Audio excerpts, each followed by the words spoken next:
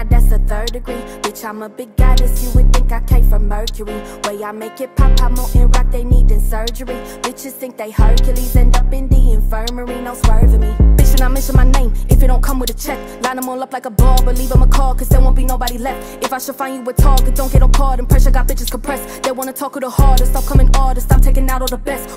It can be intimidating in such a male-dominated industry, particularly when people expect you to be a certain way, act a certain way, dress a certain way, and I never really fit into those categories. I was always kind of just doing my own thing, regardless. So I guess it can be intimidating, but it's also empowering, because when you embrace your true self and your authentic self, regardless of the expectations that are placed upon you, then you free yourself of all of those expectations and you just do you. So I would say it is intimidating, but it's not the end of the world. My mom actually came up with my name. It's not a G story at all, but yeah, my mom actually came up with my name. It's my little sister's name and my name mixed together, because my other rap name that I started with, my mom was actually like, if you're gonna take this rap shit serious, you need a different name, because I don't know what was it before. It was like C Baby, but it was like CEEBAYBEE, and it was so bad. So I'm glad that she came up with CLARIYAH. But yeah, my little sister's name's Rakaya, and my real name is Clarissa. Put it together, CLARIYAH. How I deal with haters now is I usually just have to understand where they're coming from, to be honest.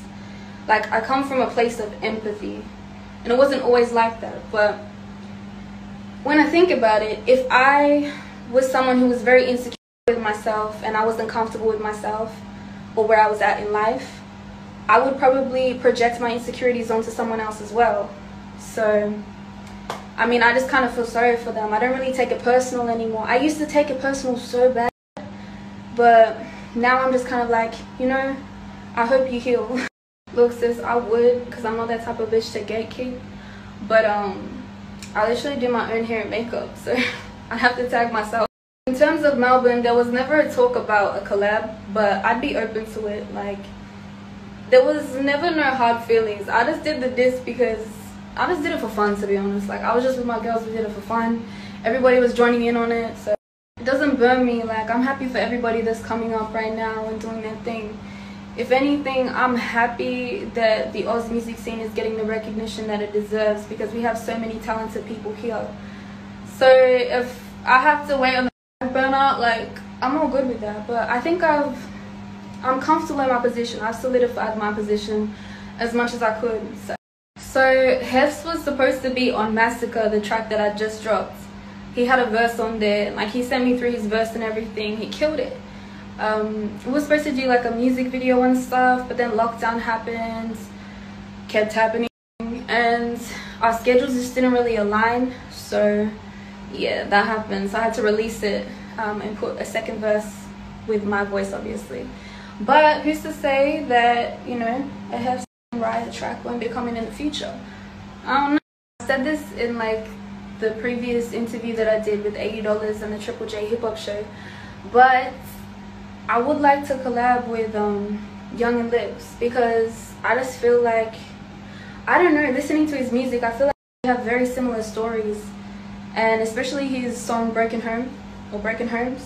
Yeah, I can really relate to that. So I think we could do some crazy shit. So I'd be down to collab with.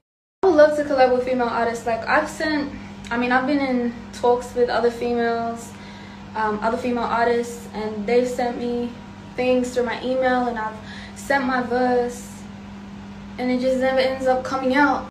So yeah, that's tiring. But yeah, bro, I would do a whole album with females on it, like, at this point. But I definitely want to collab with Barker though. We did speak about it through DMs, and I think we're gonna tee something up after lockdown's over. So adding on to that, actually, I would like to collab with Billy Marie and A Girl, because I feel like us three together on a track. Great. Alright guys, I'm gonna love you and leave you. I've enjoyed answering all you guys' questions and connecting with you guys. Shout out to From the Area page for having me on today. And yeah, just everyone keep spreading love, positivity, none of this division shit. But yeah, stay blessed.